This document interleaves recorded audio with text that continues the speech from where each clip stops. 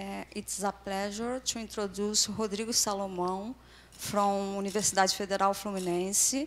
He's going to talk about fibration by singular curves on unirational surface. Well, thank you, Andrea. I would like to thank all the organizers for the opportunity to present this talk here. And I would like to say as well that it's a joint work with João Helder and Halo Santos from UF as well. And it's part of Halo's PhD thesis, okay? So, to start, I would like to recall an important theorem in algebraic geometry, which is Bertini's theorem on variable of singular points, which says that almost all fibers of a dominant morphism between smooth algebraic varieties over an algebraically closed field of characteristic 0 are smooth. Well, in 1944, Zariski discovered that this theorem is no longer true if we pass to a field of positive characteristics. And I would like to give you a simple example here. So let us consider K be an algebraically closed field of positive characteristic P, and F a morphism from the affine plane to the affine line given by this way, okay? So the fiber over each T in the affine line is an algebraic curve given by this equation. And we can apply the Jacobian criterion to compute the singular locus of this fiber. And we can show that this fiber is, by simple computations, we can show that this fiber is singular exactly in this point, okay? And now I would like to tell you some interesting connections of these fibrations. The first one is that such fibrations are connected with the Henrique's classification of surfaces to positive characteristics, and it was done by Bombier and Mumford in '76. The second one is that it provides to construct interesting examples in positive characteristics. For instance, it's possible to find a linear system in P2 by non-classical curves, where a non-classical curve means a curve with all of its points being flex points, okay?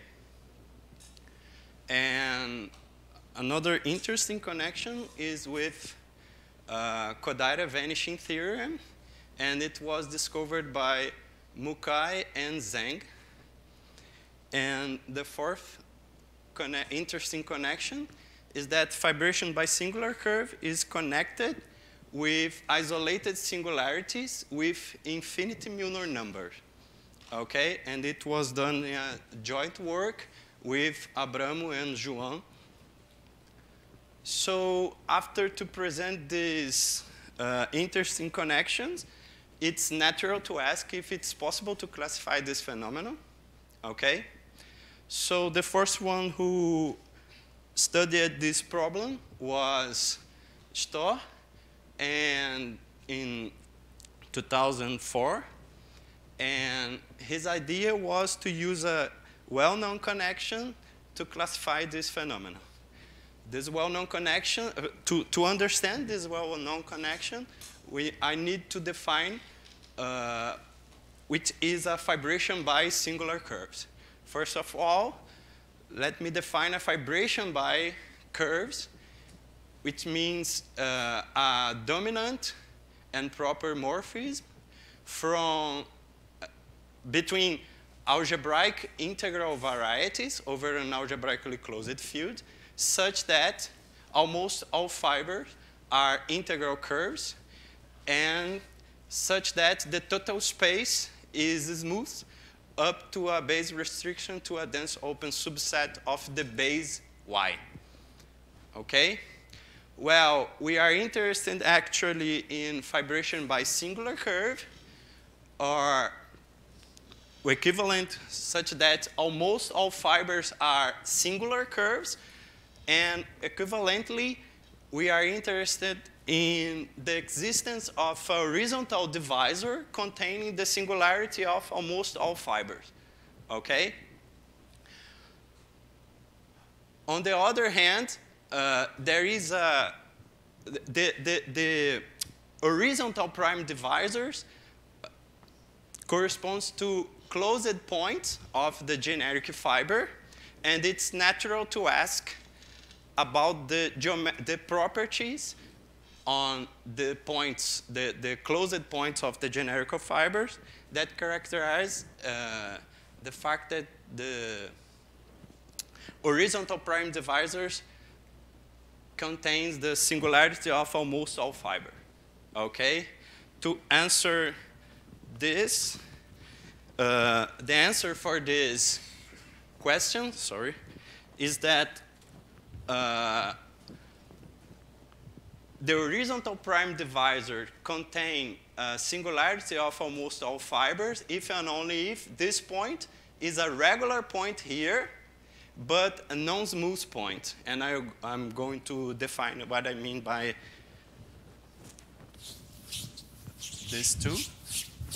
So we say that X is a regular if its local ring is regular as a point of the generic fiber, of course. Okay, here eta is the generic point of Y. And we say that X is non-smooth when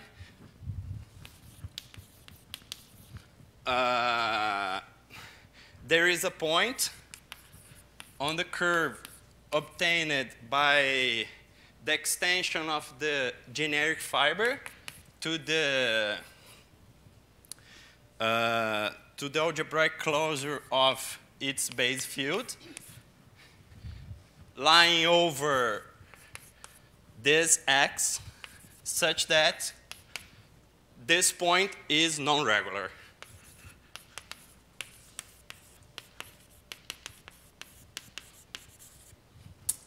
Okay? So the connection used by Storr was the following.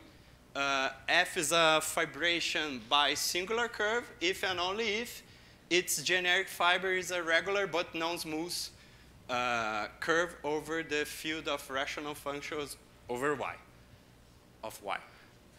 So, but now I would like to tell you about another approach which works on surface and was locally obtained by Bombier and Mumford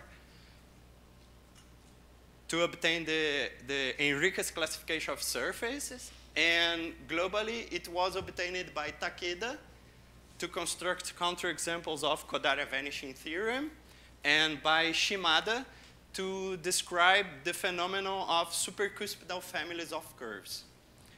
Okay? And to do this, I would like to show you a simple example, and I will leave this here. Well, I'm going to consider the fibration in the previous example. So here is the fibration by singular curves defined by this expression, okay? And we have the divisor containing the singularities.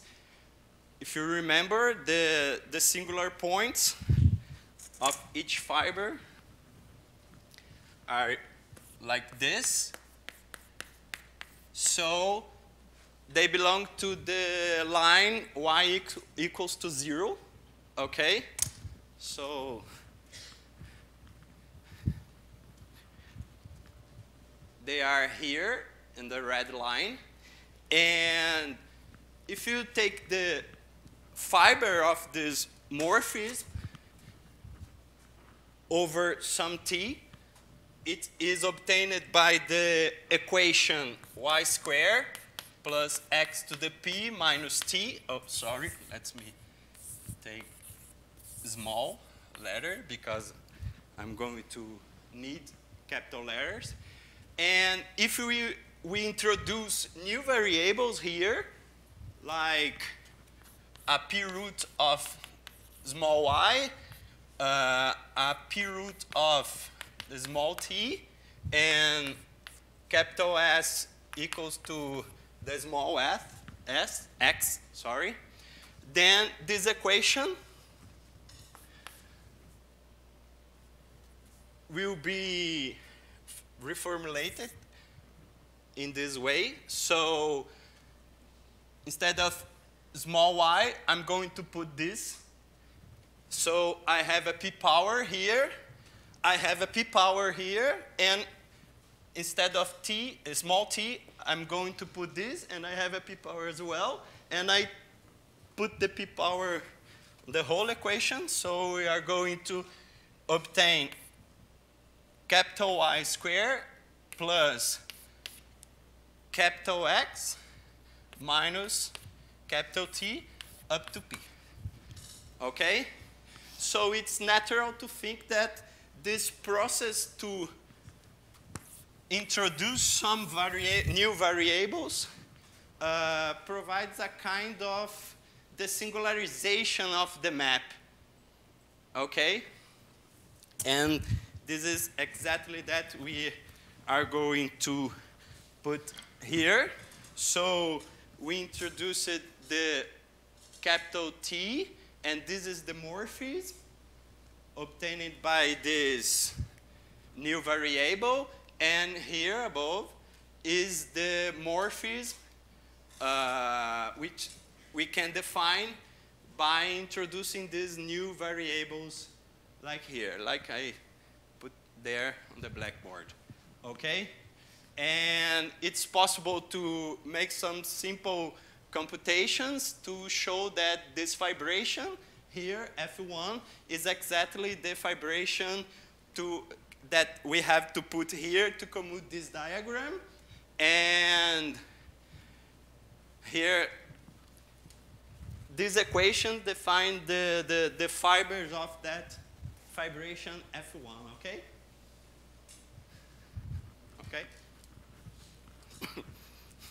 So now, a natural question here is, if it's possible to understand the geometric properties that characterize the preimage of these horizontal divisors containing the singularities of the general fiber, okay?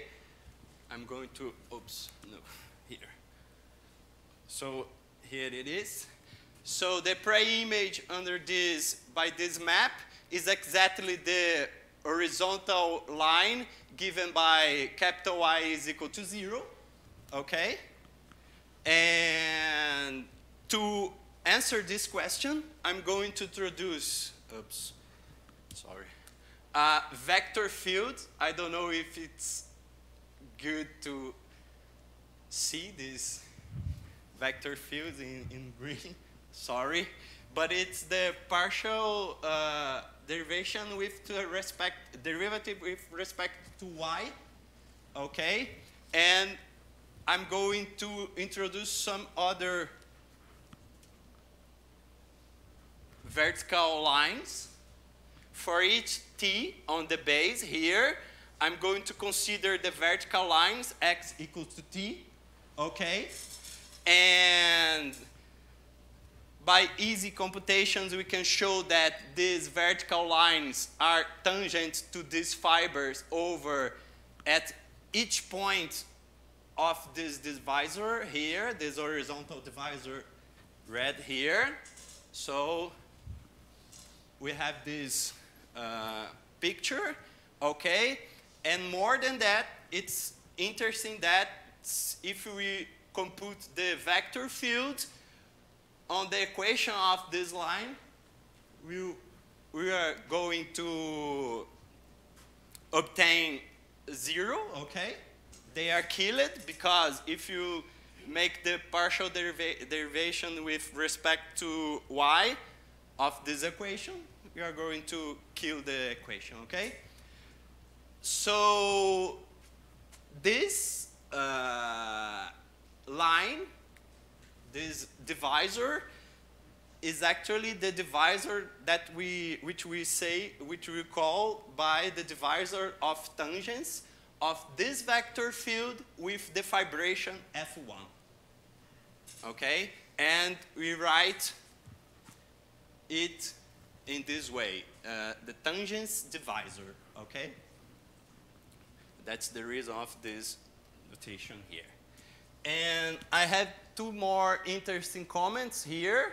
The first one is that this affine plane here is the scheme associated to its polynomial ring, but this polynomial ring is exactly the polynomial ring of capital X with variables capital X and capital Y up to the P. So they coincide with schemes, okay? And this polynomial algebra here is precisely the kernel of this vector fields here in this polynomial ring. Okay? So in this way, we call it, this scheme here coincides with this scheme here as topological space, but with a new structure sheaf, which is given by the functions here, which are killed by the vector field. Okay? So in this way, we call this scheme by the quotient of xy by the vector fields, and we write in this way. Okay? And this construction is general.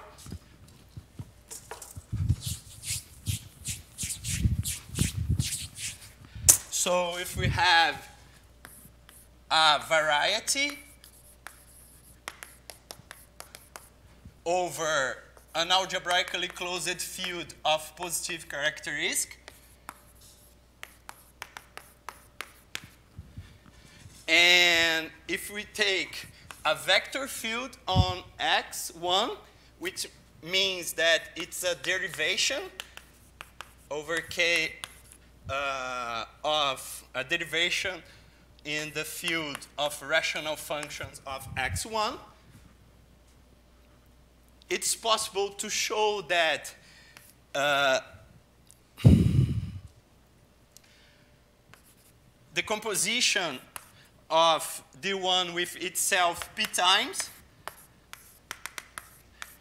is also a derivation.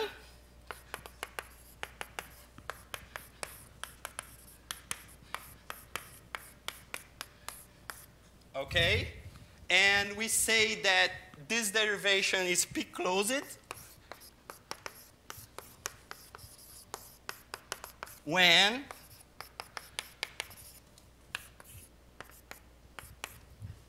the second derivation is a multiple of the first derivation, where this guy is a rational function on x1.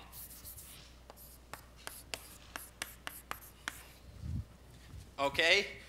Here in the example, we have actually a p-closed derivation because the composition of this derivation with itself p times will be 0.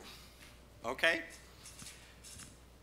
And more than that, if we have amorphism from x1 to some other variety y1, and we take like this the Frobenius map of this curve.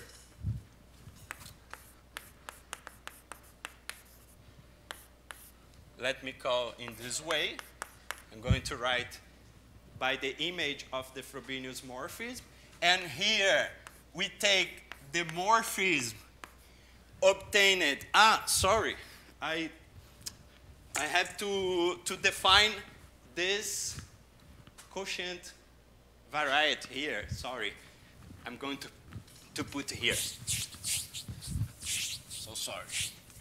So the quotient variety by the vector field D1 is defined as x1 as topological space. Is equal to x1 as topological space,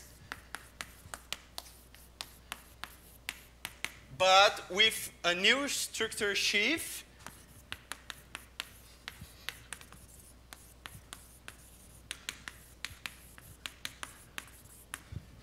obtaining in this way, defined by this way. So for each open set of x1 up to d, we define the function. This guy is defined by the functions of here that are killed by the vector fields. Okay? This variety, which is nothing more than the x1 as topological space with this new structure sheaf, is called the quotient of x1 by d1.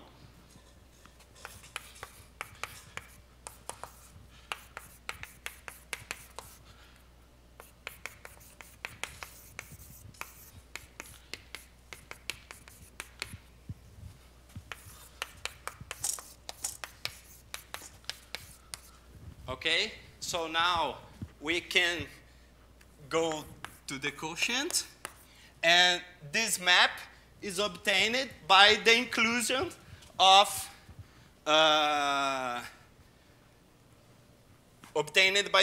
sheaves. Okay, this is contained in OX1 of U.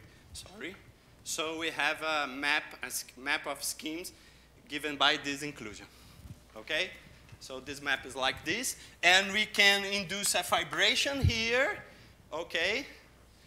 So we have that this example can be obtained in a general way like this, okay? Well, let me continue there now. And in the case where here is a surface, a smooth surface, and here is a projective surface, here is a projective curve, we can understand, we have here a general fiber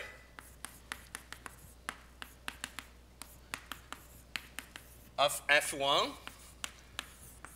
And the image of this fiber here, that I will write by just F, then this is we can show that this is a general fiber of this map F, and here is a surface as well, and here is a curve as well, and we can compare the arithmetic genus of the fiber here and this fiber here, okay? This is the given by this identity.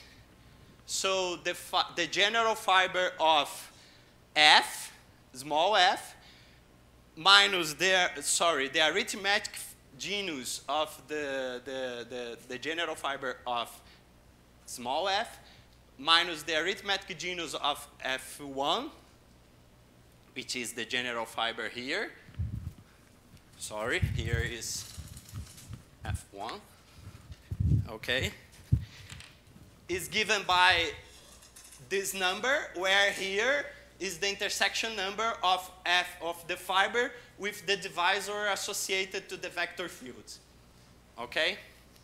And it follows from two results. One of them is due to Rosenlich, and the other one is due to Storr, that this number on the right side can be obtained in this way, where here the sum runs over points of the generic fiber here of the morphism small f, and here we can, k is equal to the field of rational functions of y1, and this is the extension of the ring, the local ring of the points of the generic fiber to this field here, and here is the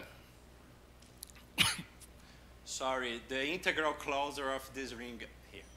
And it follows to notice that here, the Storr results here says that this dimension is bigger than 0 only when the point is a non-smooth point.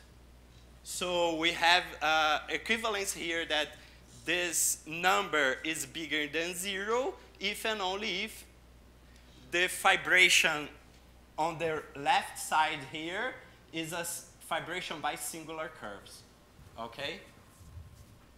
So it's possible to construct a kind of the singularization of such singular maps fibration by singular curve.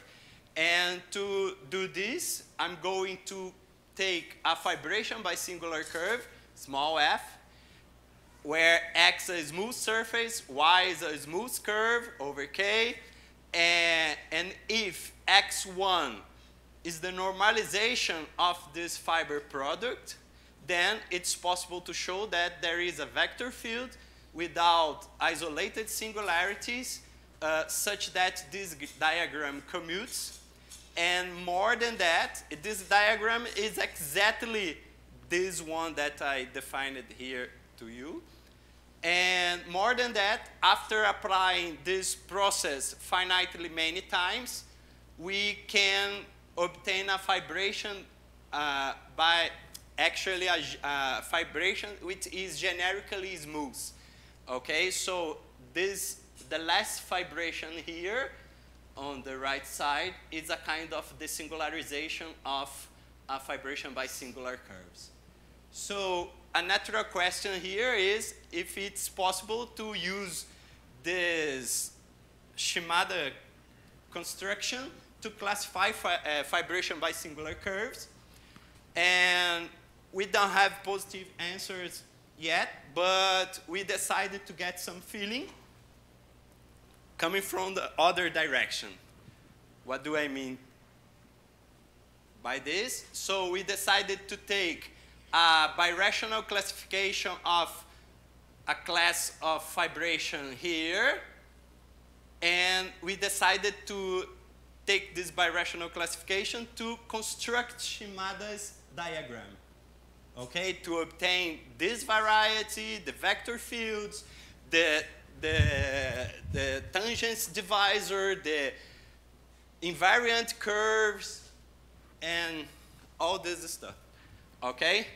So we are going to do this in a particular class of surface, which are called by unirational surface. And to introduce this, let me recall Algebraic theorem, which says that every curve dominated by P1 is also rational. Here, dominated can be a dominant rational map, okay? And this map is, this theorem can be generalized for complex surfaces, but for surface over positive characteristic, it's no longer true, it's not true anymore, okay? And it was discovered by Zariski in 58. It was discovered, okay, by Zariski in 58, and by introducing the so-called Zariski surfaces that are non-rational surfaces over a field of characteristic P that are dominated by P2, and the dominant rational map are purely inseparable of degree P. So a surface dominated by the projective plane is called unirational, and it's possible to prove that if we take a unirational surface with a morphism to a curve, then this curve must be the projective line. So in this way, we are going to study unirational surfaces, X on the left side, with fibration by singular curves, such that the Shimada diagrams, the surface x1 in the Shimada diagrams is rational, okay? And a little remark, since this base is the projective line, we have locally a setup like in this example, okay? Well, for simplicity, we will study the case where this fibration here is generically smooth. Or, in other words, we need just one step to obtain a desingularization of the fibration F. Okay, we can do the description of Shimada's diagram for fibration by arithmetic, fibration by singular curves of arithmetic genus 1, but I'm going to skip it to go faster, okay? And I will only consider fibration by singular curves of arithmetic genus 2. Well, by an upper bound due to Tate, we can obtain a characteristic smaller or equal to 5, then, and we will only consider characteristic 3 and 5. Well, we observed that the arithmetic genus of the fibration by singular curve on the left side decrease when we extend the base. So there are two possibilities for the arithmetic genus of the generic fiber of F1. The first one, it must has arithmetic genus 1, and then this fibration F is called absolute elliptic fibration by singular curve, and it's possible to have it's possible for the generic fiber of F1 to be a curve with arithmetic genus 0. And in this case, we say that F is an absolutely rational fibration, okay? And let me talk about the classification, the birational classification on the left side of absolutely elliptic fibration by singular curves.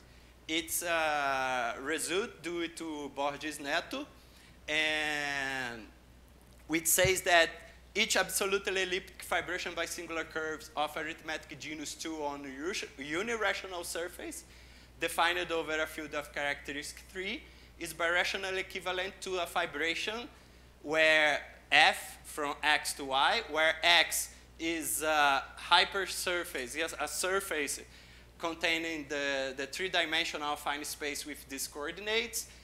Here, H is a function, a rational function in T. J is a rational, it's actually a tree root of a rational function in T. And Y is the affine line. And F is the restriction to X of the projection on the last coordinate. And here it's possible to see the divisor of singularities. It is the prime divisor given by this curve. And now we can give you the whole description of Shimada process, which is given in this commutative diagram. X1 in Shimada process is the surface given by this equation on this inside this three dimensional affine space with coordinates capital Z, capital W, capital T. And here, the vector fields on X1 is given by these three sentences here, okay? And the divisor of tangents is the prime divisor given by this line inside x1, and the invariant curve tangent to the fiber over T0 at this point of the tangents divisor is the curve obtained by the intersection of these two surfaces here.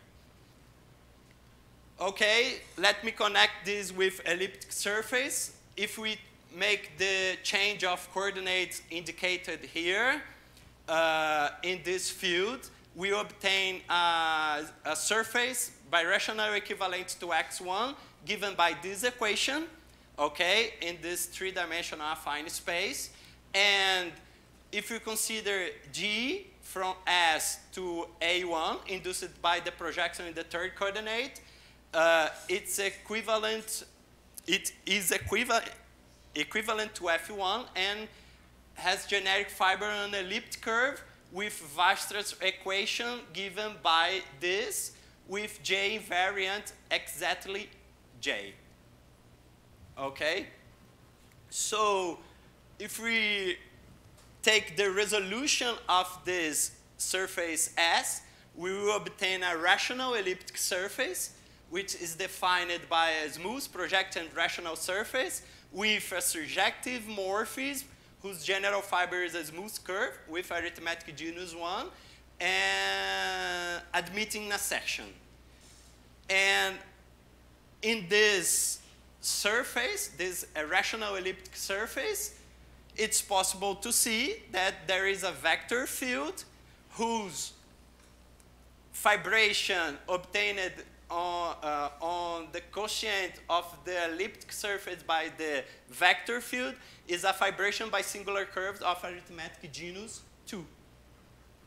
So a natural question here is, given a projective, rational, and smooth surface over an algebraically closed field of characters P with fibration by smooth curve here, how can we find a P-closed vector field such that the induced fibration on the left side is a fibration by singular curve with prescribed arithmetic genus?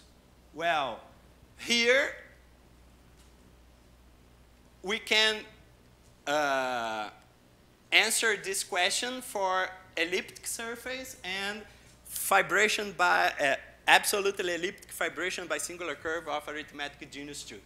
So if we consider a rational elliptic surface over an algebraically closed field of characteristic 3 with generic fiber capital A with Weierstrass equation like this, so there exists a three-closed vector field D over E such that the fibration on the left side is an absolutely elliptic fibration by singular curves of arithmetic genus 2 if and only if this coefficient is different from 0 and the J invariant is a rational function on P1 that is not a cube of a rational function. Okay? Well, let me tell you about the idea for the solution of the general case, but we don't have it. If we take a rational function with a fibration by smooth curve, then there is a birational map for P2, and we induce a linear system on P2, okay? And after to kill the indeterminants of these maps by a sequence of blow-ups, we can obtain S as a sequence of blow-ups of P2 on the base points of the linear system given by F and G, okay? And if we take here a fibration with arithmetic genus arbitrary, this linear system can be complicated, but if we are on elliptic surface, it can be simpler. And if you take, it can be given by a theorem that in characteristic 0 is due to Miranda, but in positive characteristic, it's obtained by Kosek and Dolgachev, which says that a rational elliptic surface is obtained up to isomorphism from a sequence of blow-ups of P2 on the base points of the linear system of smooth cubic F and G. Okay? So,